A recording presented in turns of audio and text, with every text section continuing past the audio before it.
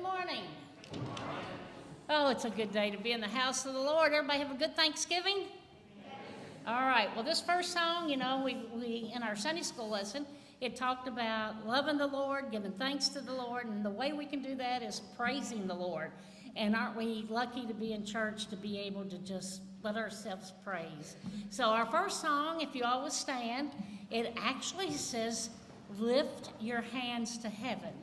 Now, you know, we have a hard time doing that sometimes. I get really excited over there on the pew and I start here, and sometimes it doesn't get up because we're, you know, high enough. This song says, praise God, lift your hands to heaven and praise the Lord. So whoever's got it, take it away.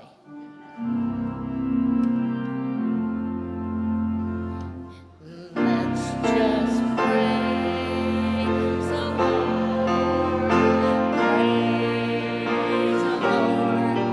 Let's just lift our hands to heaven and praise the Lord. Let's just praise the Lord, praise the Lord. Let's just lift our hands to heaven and praise the Lord. Okay, now we're going to sing it again. There's two things I'm going to request you to do. The first one is smile. Yeah. The second one is close your eyes. So you're not sitting there thinking, wonder if they raised their hands over theirs. So close your eyes so you don't see anybody else, and let's just praise the Lord, okay? Let's just praise the Lord, praise the Lord. Let's just lift our hands to heaven and praise the Lord. Let's just praise the Lord, praise the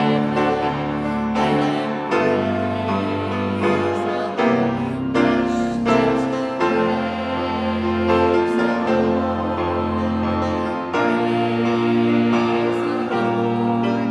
Let's just lift our hands to heaven and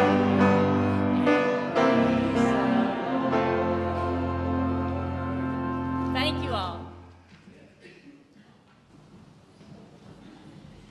Well, amen. You can be seated, and let me just say welcome this morning. If you are visiting with us today, we are certainly honored by your presence and welcome you to First Baptist Church. And it's good to see the church family as I look out and I see some of the church family, and I just want you to know how much I love you, and it's good to see you in the place of worship. And we're here to just celebrate the Lord. We want to pray for Chuck as he has been diagnosed with the flu on Thursday. And then as we traveled to Arkansas, I began losing my voice while there, and it still hasn't quite caught up with me. I'm still waiting on it to get back, but we'll get through the day. But anyway, we certainly want to welcome you this morning to our morning service. Do y'all hear those bells? It reminds me of wedding bells. And I have the privilege this morning to announce some good news. I want to announce that Cameron Kelly has finally come to good senses. And he has proposed to a young lady that is a member of our church, Miss Caitlin Parker. Caitlin, why don't you stand a minute, and could you show that hardware off a little bit? Now, don't let that blind you, folks. We've got some pretty good hardware going here. Well, congratulations to you, Caitlin and Cameron. They are going to be wedded on April the 22nd, and so we're excited for them, and you be in prayer for them. Cameron is just been promoted to staff sergeant, and so pray as he is still serving our nation. He will be deployed to Korea this summer, so please keep him in prayer and lift it up. But we did want to announce it, and it's an honor to be able to announce that to the church on their behalf, and I'm sure you'll be hearing more about this in days to come. So we rejoice with them, and we need to be praying for them. All right, as far as other prayer matters, I know this is our time to pause and pray for special needs, so let me share a couple of with you this morning. As you many of you know, Billy Duncan has had a long battle here for many months now, and the Lord in His mercy has called Billy home, and so we need to pray especially for his family today. Just keep Regina and all of her family lifted up to the Lord during this time of grief and sorrow. The visitation for Billy will be Monday from 4 to 8 at the Main Street location of McDonald and New, and then the funeral service will be Tuesday at 11. And church family, we're going to provide a meal that day on Tuesday in the fellowship hall. So if you can provide a dish, a meal, a meat dish or vegetable dish or dessert, the fellowship hall will be unlocked that morning. You can come by and drop that off, and the hospitality team will be in charge of the meal. So just be aware of that opportunity we have to be a blessing to their family and keep them in prayer. Also pray for Nathan Connors. Nathan is having surgery tomorrow, and if you went on our Alaska mission trip, you're aware that he was having some pretty severe struggles even on the trip back in June, and he is finally able to have surgery. And so let's pray for him today and tomorrow. And then I want to brag on you, commend you. 300 meals were delivered on Thanksgiving Day, and that is awesome. And that's a lot of food and a lot of deliveries. And I heard we may have ran out of mashed potatoes toward the end, but we were able to get the meals out and across the county. And so thank you for those of you that prepared food, or if you came and helped organize or delivered meals. This is all about you, church, and I just commend you for the good work. This morning in our early service, we had a young couple with a child that came to worship with us. And as I went back to talk to them, they said, well, your church brought us a meal yesterday. We live on the county line. We live a long ways out. And we've been struggling about and talking about needing to go to church and get in church. And he said, your act of kindness caused us to realize we need to go visit your church. And so there you go, folks. That's what it's about, just being kind and considerate and caring to others, and let the Lord minister to them as needed. So thank you for the good job well done. Well, we're going to have a word of prayer now, and let's pray for these. And if you have a prayer burden yourself, why don't you take that to the Lord right now with our heads bowed and eyes closed. Whatever it is that's on your heart. I know we just have came out of Thanksgiving, so we've had much to be thankful for, but it's amazing how we can go from a high to a low. And so this morning, if you're here and you just feel a little despair, or your spirit is a little depressed, just ask the Heavenly Father to encourage and renew and revive your joy, and look unto Him. Whatever experience you've had this week, good, bad, ugly, in between, just know that God is faithful and He's a constant. And Jesus said, I'll never leave you or forsake you. And so find your hope in Him. Find your joy in Him today. Now, Father, I want to pray for the congregation gathered. I pray your Holy Spirit would minister to every need that's present here this morning. I pray especially for the spiritual needs that exist within this building. I pray that if there's anyone here that hasn't yielded their life to Christ, that today they would consider the claims of Christ. And I pray for every child of God that would strive to mature and grow in their faith and in their love for Christ. Lord, we do pray for Nathan as he has surgery tomorrow. Father, we pray for the many folks that received meals this week, and we pray for the young couple that was here this morning, that you'll just continue to work in their life and draw them to a good church home. Father, how we celebrate with Caitlin and Cameron, and pray that the months ahead of them preparing for their wedding day will be blessed, and you'll especially bless their marriage. And then, Father, we pray for the Duncan family. We know, Lord, that they're grateful to you that their dad, their granddad, their uncle, their family members no longer suffering. but I know their hearts still grieve. And Father, I thank you that you're the God who made family, and you gave us such a unique relationship within family, that we love one another. And when a loved one passes on to be with you, Lord, it is a time of a challenge and sorrow. And I pray you would comfort them, and may they just walk in the presence of the Holy Spirit during these next few days, Lord. Father, we ask your blessings as we try to preach the word today.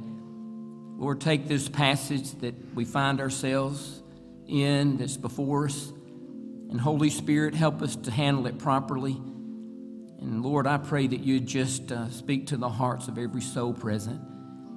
In Jesus' name we pray. Amen. Amen.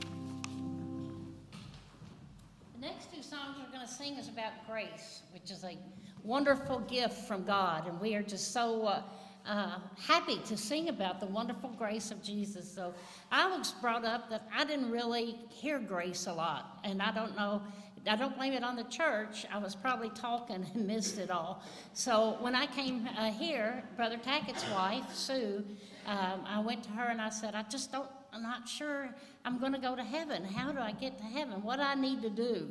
And I knew it wasn't good enough. And so I thought, what in the world? And Sue Tackett explained to me about grace and how it was a gift from God, and I could not do anything but love the Lord to win that grace. So stand as we sing the next two songs that are about grace.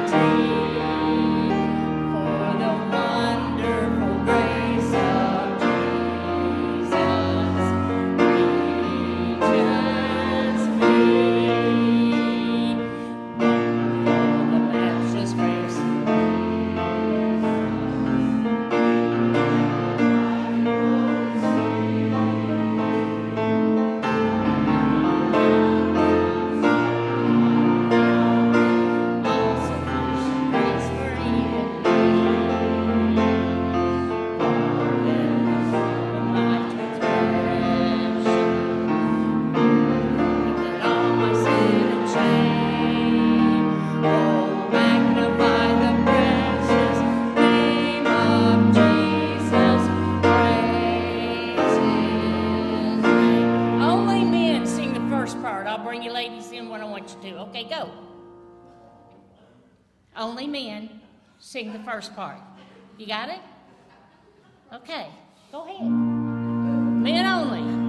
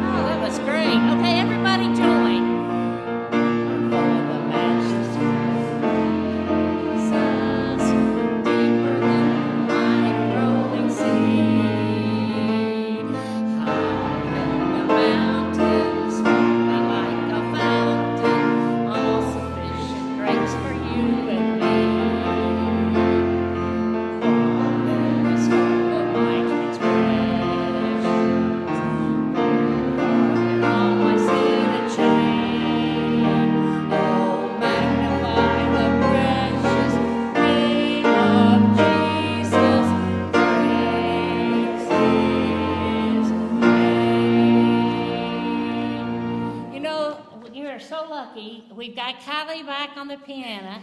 I don't think we realize how fortunate this church is with all the musicians that we have.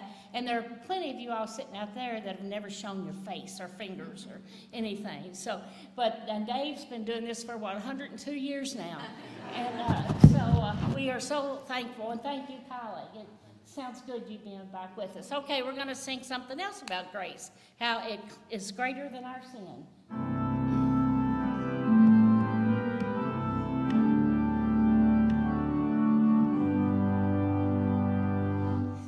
Now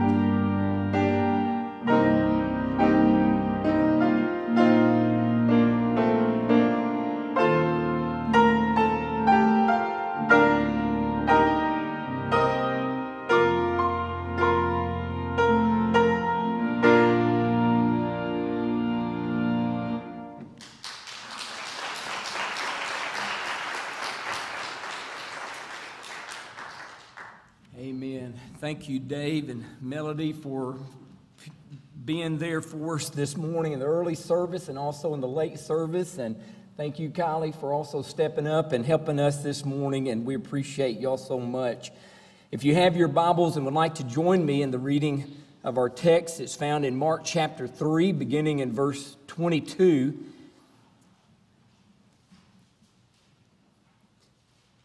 We'll be reading to verse 30.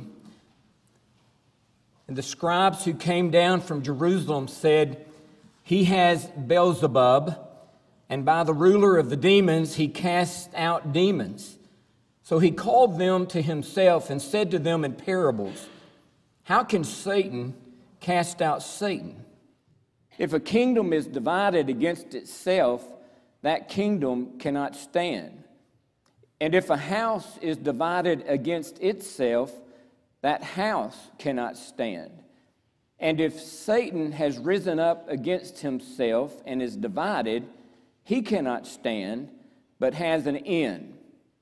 No one can enter a strong man's house and plunder his goods unless he first binds the strong man, and then he will plunder his house. Assuredly, I say to you, all sins will be forgiven the sons of men, and whatever blasphemies they may utter. But he who blasphemes against the Holy Spirit never has forgiveness, but is subject to eternal condemnation, because they said he has an unclean spirit." Now, the text of Scripture this morning is one of those, you wouldn't call this a little easy sermonette. This is one of those hard-hitting passages, and one of the benefits of preaching through books of the Bible, the way I try to do it, is that it guards me from what I'll call taking a bypass when we come to sections of this nature. I told Libby, I said, of all times, our study of Mark lands us in the text dealing with the unpardonable sin. Tonight's text in the book of 1 Corinthians has to do with the role of women. And so I thought, boy, you talk about a day to deal with some tough issues. And if you want to read the section of 1 Corinthians, go ahead and read it before you get here tonight. It's a very complicated text, and I've already had one of the elderly men said, "You better be careful tonight." And I said, "I'm just going to preach what the Bible says." And he said, "Well, I guess it's good you got that to fall back on." I thought, that's all I've got to fall back on is the Bible, the Word of God. Here we come to this scene in which Christ, as we know, he's already being attacked by the religious leaders of that day. They're struggling. They are really struggling with his rise in the eyes of the people. His words and his works. I mean, the crowds are growing. The people are becoming just a frenzy of excitement around Jesus. And here are the religious leaders who had studied the law of God all of their life. They'd been to the right Bible colleges. They went to the right seminary. They knew what the Old Testament said about the Messiah. They knew what he was going to do when he came. They knew what he would say when he came. And you would have thought, man, they would have spotted that Jesus was the Messiah quickly. But their sin had blinded their eyes. They were people who loved their religion, but they really didn't have a relationship with the Heavenly Father. They may have known the old covenant law by memory and in their mind, but it had not really changed their heart.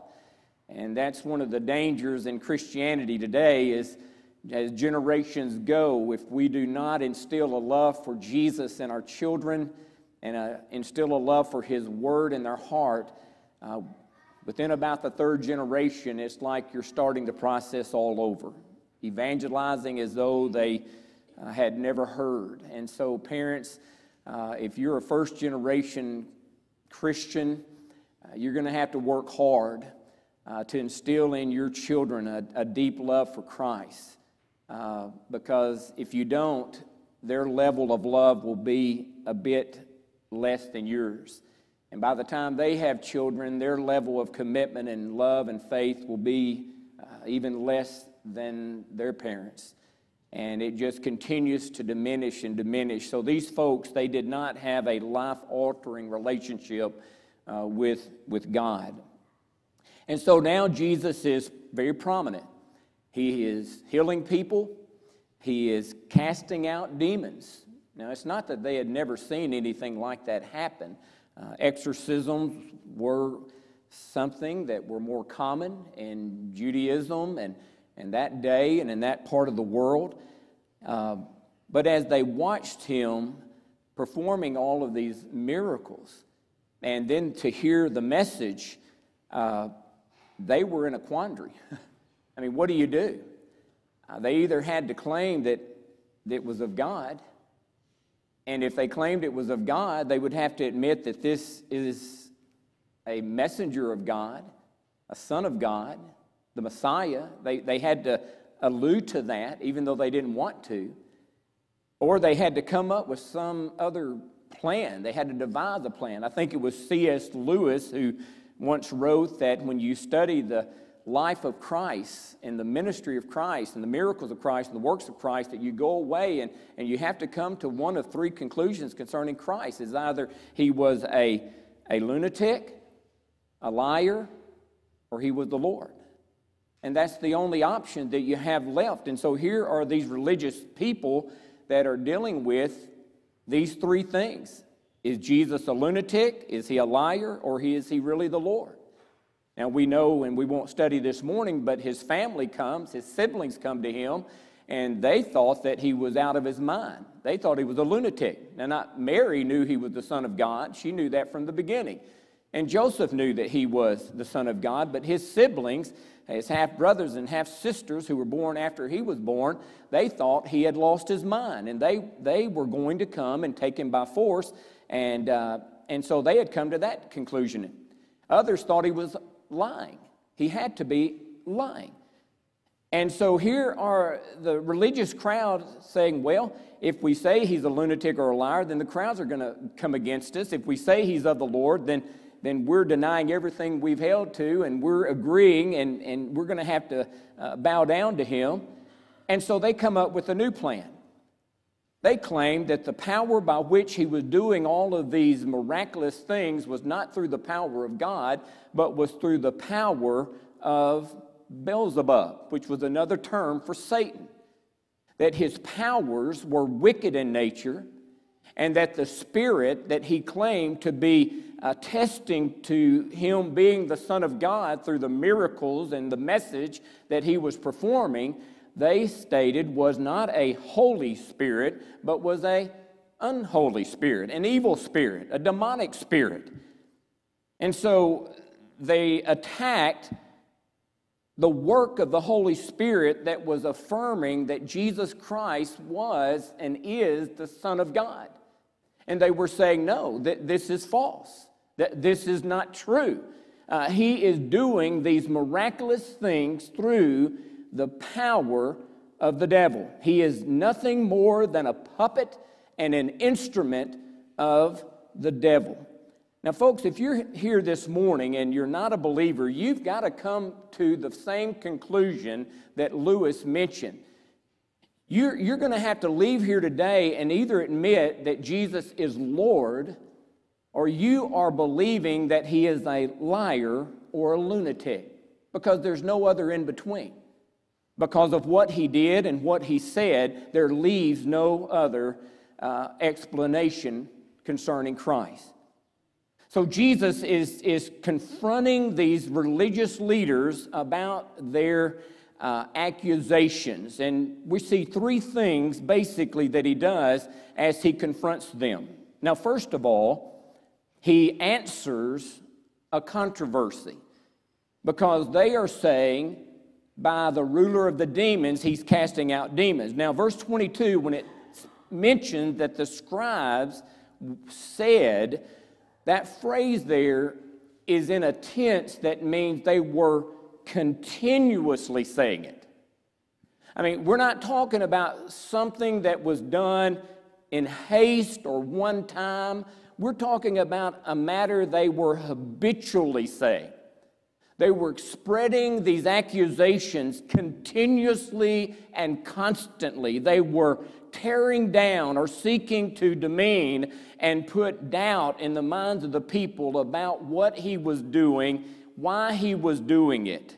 And so they're saying constantly, he has Beelzebub, he has demons, he's controlled by the devil, he is under the domination of the ruler of the demons. So Jesus confronts the controversy in verse 23. It says, he then spoke to them in parables. Now, this word parable is a word that means to cast alongside.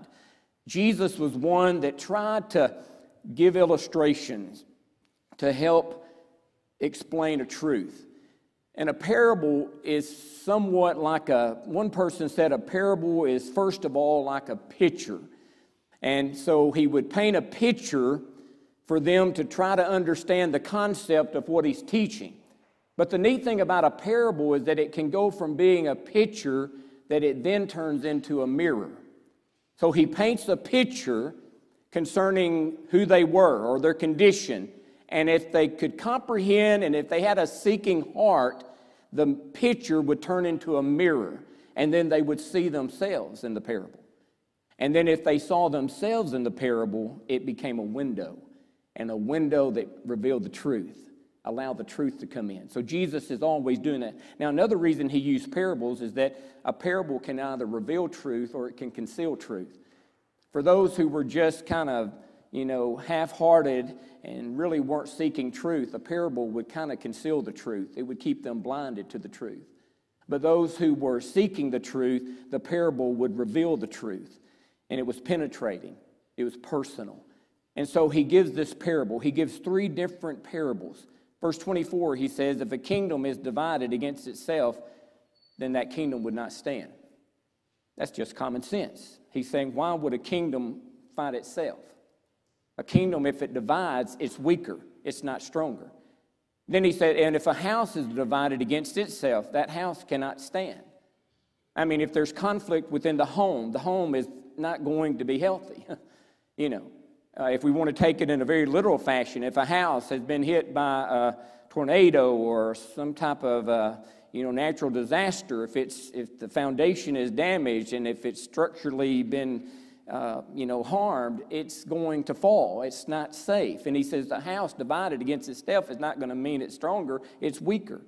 And then he says that, and if Satan has risen up against himself and is divided, he cannot stand. He said, why?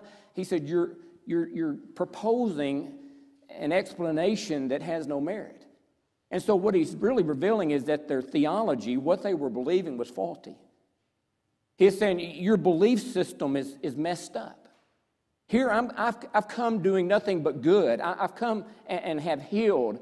I've given sight to the blind. I've given hearing to the deaf. I've allowed those who could never walk to walk, and those who could never talk to talk. And I've been able to deliver those who were controlled and overwhelmed by demonic influences, and many were demon-possessed. And he said they've been set free, and they're whole, and they're in their right mind. He said, why would the devil do that to his own kingdom? Because that's not building it up, that would be tearing it down. And so he reveals to them that their theology is wrong. And folks, that's why we need to have good theology. Theology, just a word that means to study the Lord, study God, to have a right view of God. And we need to have a right theology. I want to tell you, if your belief system is wrong, your actions will be wrong. If there's division in your life, if there's division in your home, if there's division in your church, that's because there's a false belief system existing somewhere.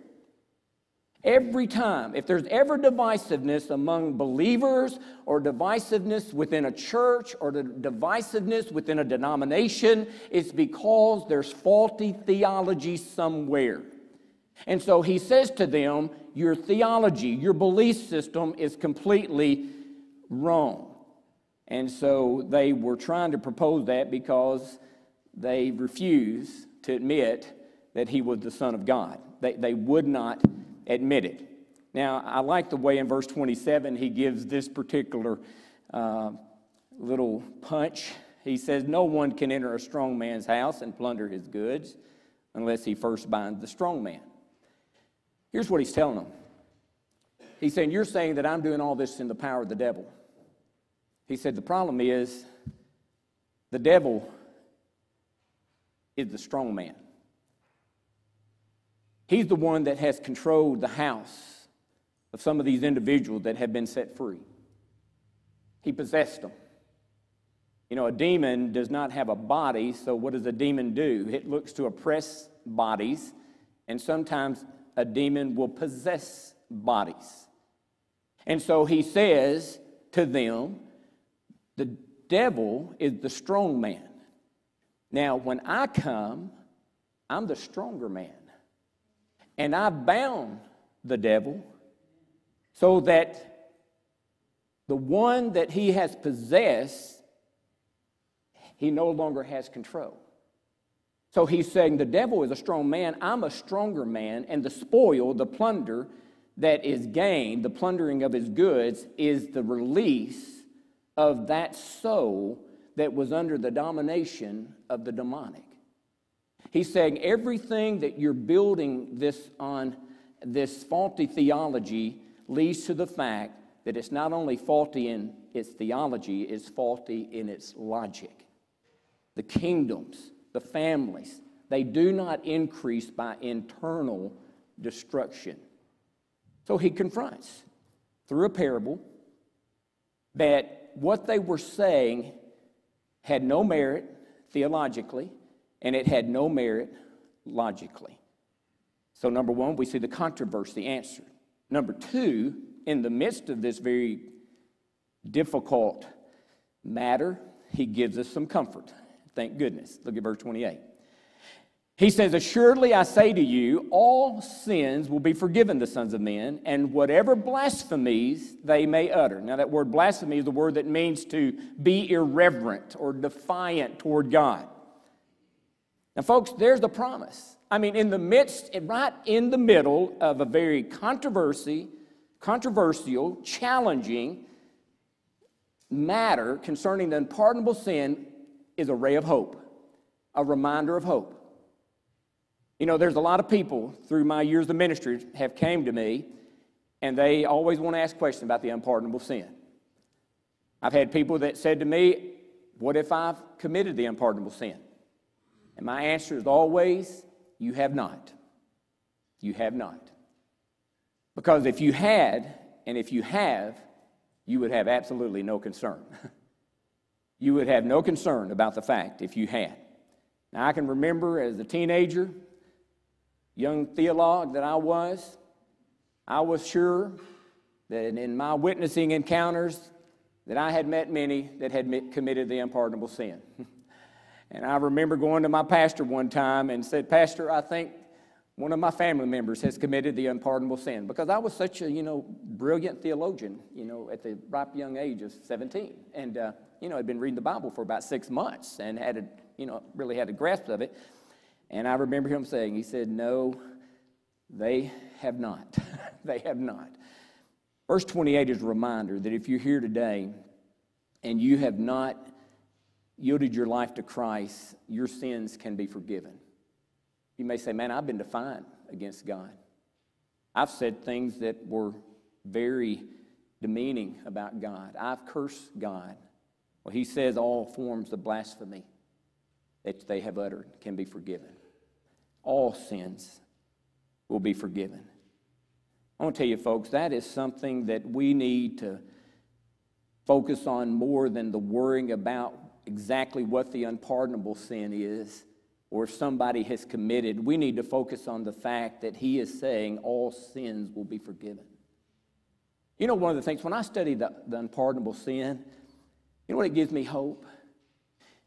It gives me hope that every person that I preach the gospel to and every person that I share the gospel with has the ability to be saved. You know why I believe that? Because if they didn't have the ability to be saved, then why are we even worried about the unpardonable sin, period? What difference would it make what sin a person would commit if they don't have the ability to be saved? What difference would it make, whether pardonable or unpardonable? And so when I come to this promise, folks, it reminds me that the grace of God has been extended to all.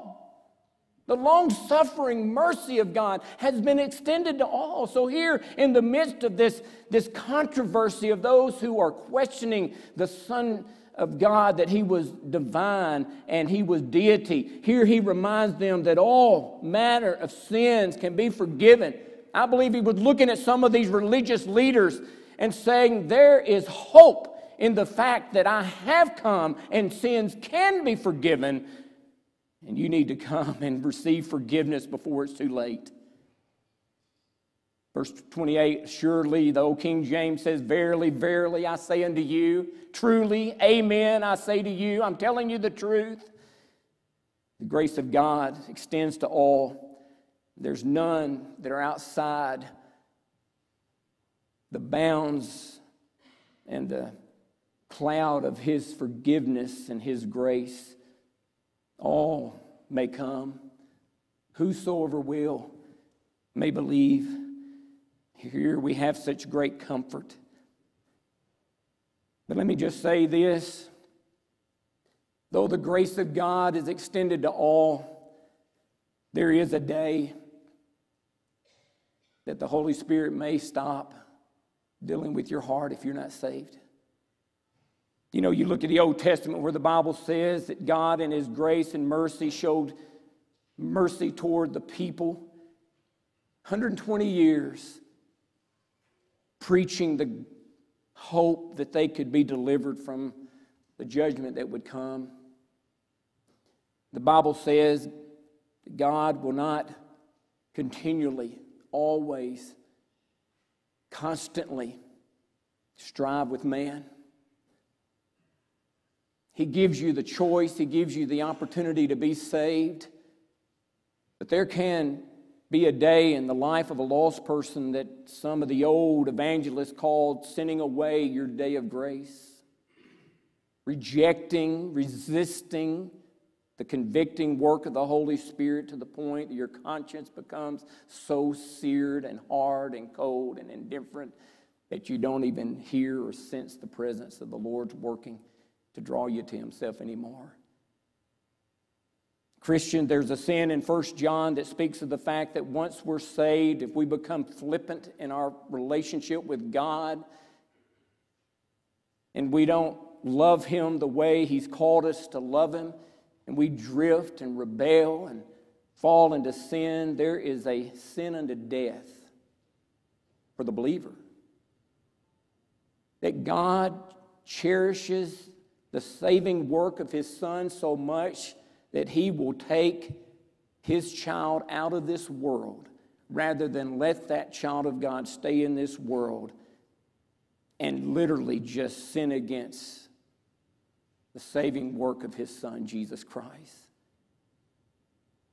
I hear people say that, you know, you'll die on God's timing. You'll die, and you won't die until it's the will of God. But I want to tell you, a child of God can die prematurely because of the fact that they have gotten out of fellowship with the Lord and rebelled against God. He will take that Christian out of this world. But here we have a third deadline sin. That leads us to our third point, the consequences that should be avoided. He who blasphemes against the Holy Spirit never has forgiveness. Now, folks, that's pretty straightforward. Even an old Arkansas-educated boy like myself can understand what that means. It says that there is a sin that if you commit, there is no forgiveness. He who blasphemes against the Holy Spirit never has forgiveness, but is subject to eternal condemnation. The unpardonable sin. Now, as we look at the consequences here that should be avoided, we recognize that to blaspheme against the Holy Spirit basically means a person is ascribing to the devil and his demons the work of the Holy Spirit that was being manifested in the ministry of Jesus. Now, what was the Holy Spirit doing? He was attesting to the fact that Jesus was the Son of God. The miracles that Jesus performed and the word that he taught were attesting to the truth that Jesus is the Son of God. And the Holy Spirit was affirming that. He was affirming it, he was confirming it, he was attesting to it, and they were coming along and saying, no, this is not the Spirit of the Holy One, this is the work of the unholy Spirit. And they were ascribing to the Holy Spirit that he was the evil one, he was the wicked one. They were ascribing the work that only the Holy Spirit could do. And if you remember, Jesus tells us what he does. He says he will convict the world of sin, righteousness, and judgment. He convicts the world that the world is sinful, that we are sinners. He convicts us of the fact that Jesus is righteous, that he is the righteous one. And he convicts us to the truth that there will be judgment. That to reject the finished work of Christ and to reject who the Holy Spirit is saying Jesus is to face judgment. And so therefore, when they blasphemed against the Holy Spirit, it was not a single act. It was not a one-time thing they did. It was a habitual action and attitude. It was a state of sin that they were living in. They kept on saying, this is the work of the devil. This is the work of the devil. And he said, he who blasphemes against the Holy Spirit never has forgiveness, but is subject to eternal condemnation. Condemnation, some translation writes damnation. It is a state of becoming so hardened, no longer sensitive to sin or the wooing power of the Holy Spirit, leading us to the place where we reject our conscience, we reject grace, we reject the truth of the ministry of the Holy Spirit, who is putting before us that Jesus Christ is the Son of God, that he is the Messiah, he is the exclusive way, he is the only way. And these people saying, no, that is a demonic, devilish doctrine. And they had sinned a sin that there could be no forgiveness merited. There was no other means of forgiveness. Folks, when we reject Jesus Christ as the Son of God and we reject the person and work of Jesus Christ, when we basically don't accept the fact that Jesus is so exclusive, that he's the only way, we are basically saying to the Holy Spirit, I don't agree with your work. I don't agree with what you're saying. I don't agree with what you're doing.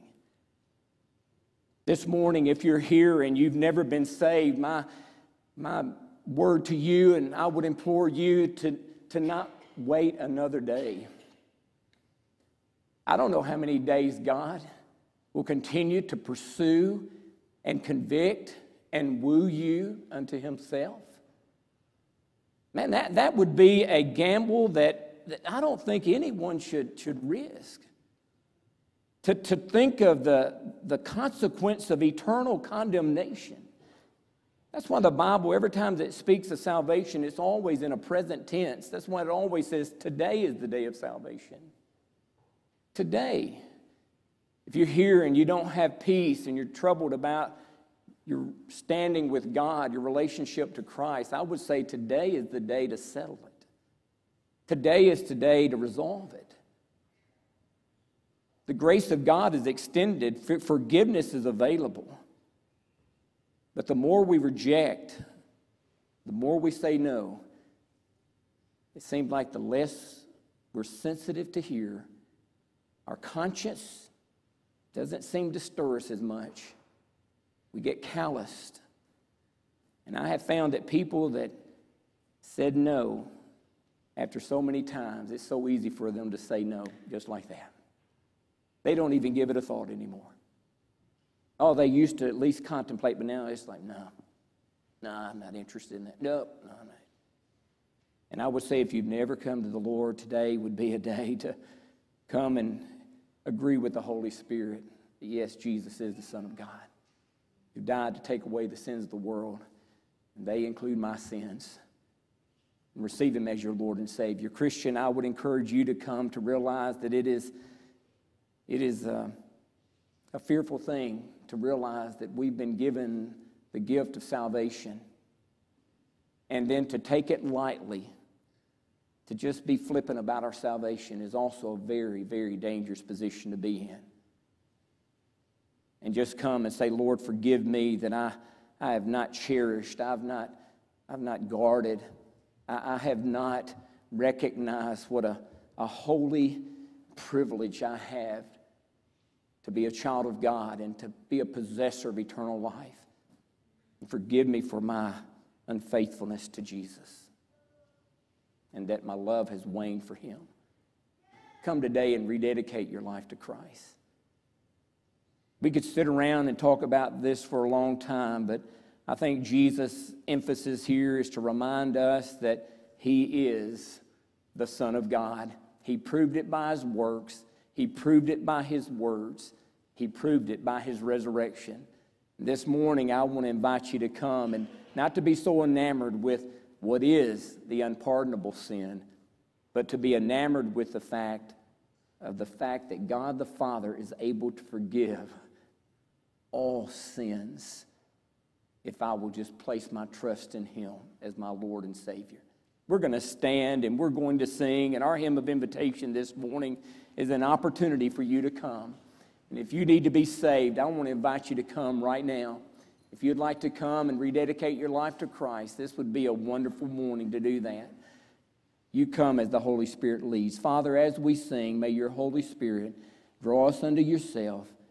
May we leave here knowing we are in right relationship with you. If there is anyone here that has not received Christ, help them to see that there's still time. They can be saved today. But Lord, help them to realize there may come a day that knock ceases. In Jesus' name we pray. Amen.